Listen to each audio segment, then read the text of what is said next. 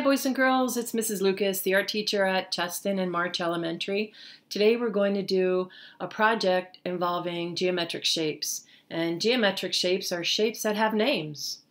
And geometric shapes are just about everywhere we look.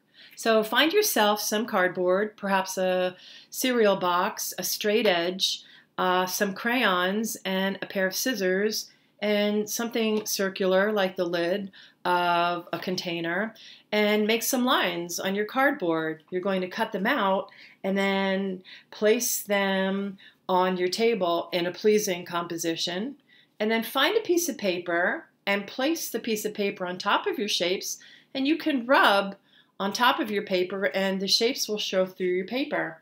Then you can add all sorts of other colors and you'll have a beautiful geometric shape design.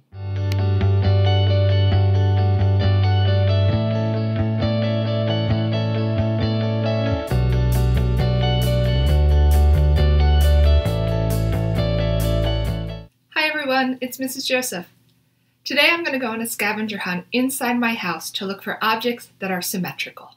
So I'm going to have to look for shapes that have one side that exactly mirrors the other. I'll have to visualize a line that divides a symmetrical shape in half. Sometimes an object might have more than one line of symmetry. Let's go see what I find.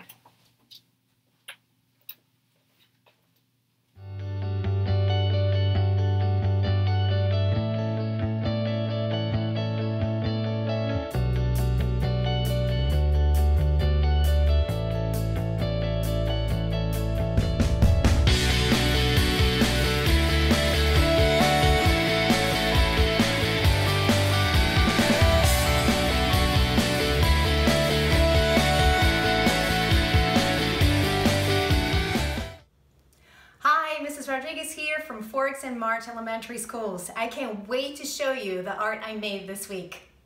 So just like Mrs. Joseph, I'm gonna go on a scavenger hunt, but I'll be looking for organic shapes instead. Wish me luck. Organic shapes are natural shapes. Shapes of things found in nature, such as plants and animals, even mountains, rivers, and lakes. Organic shapes have free form, which means that they're not like geometric shapes. They're not as uniform or perfect. These are some of the things that I collected in my scavenger hunt.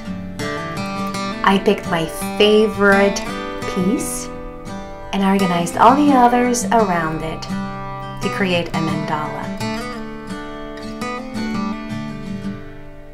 I also had a lot of fun creating a portrait. I enjoy using nature as an inspiration for my art. Here's one of my favorite quotes that I illustrated some time ago.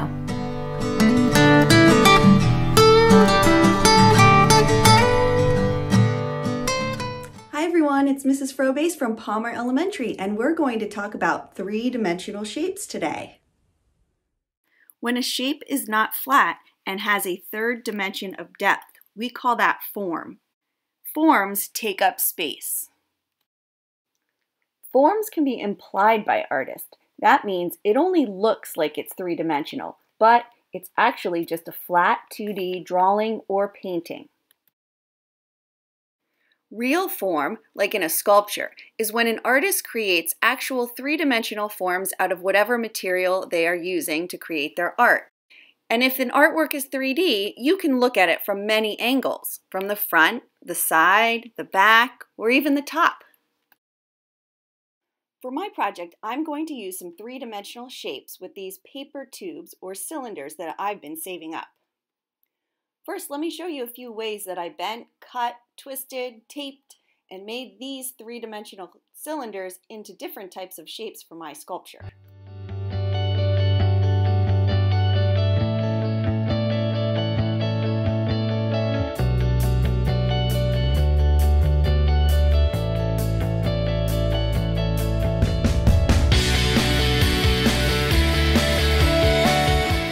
Then a little tape and glue, and here's what I came up with for my three-dimensional form project. I'm pretty happy with it. I might even want to paint it later. Hello, it's Mrs. Woodland from Tracy. This week I chose to do the composite shape activity. Composite shapes are made by joining two or more shapes together. A tangram is an ancient Chinese puzzle made of 7 pieces. Those pieces can be combined to make lots of different pictures. You will start by cutting out the pattern pieces. I'm placing 2 sheets of paper underneath my pattern so that everyone in my family can play. You may want to ask an adult for help with this step.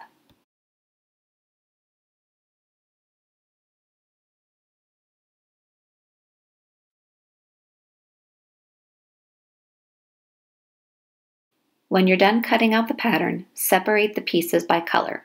Everyone should have the same 7 pieces. Can you make the rabbit, plane, and fox? What else will you make? Positive and negative shapes.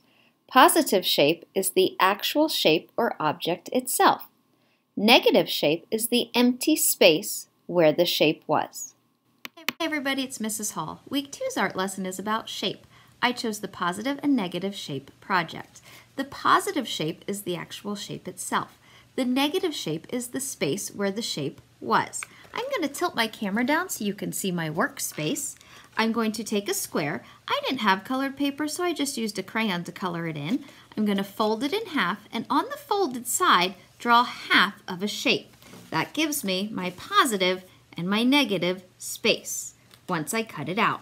Then you can have fun creating all kinds of geometric design pictures or try some objects as well. Have a great day. Don't forget to share your work with your art teacher. In Seesaw for grades K to 2 and in Google Classroom for grades 3 to 5.